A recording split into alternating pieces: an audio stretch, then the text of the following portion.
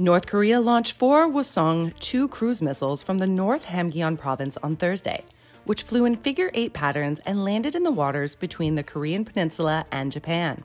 The launches were reportedly part of a regular military exercise and not considered a provocation, although they come amidst stepped-up military activity in the region.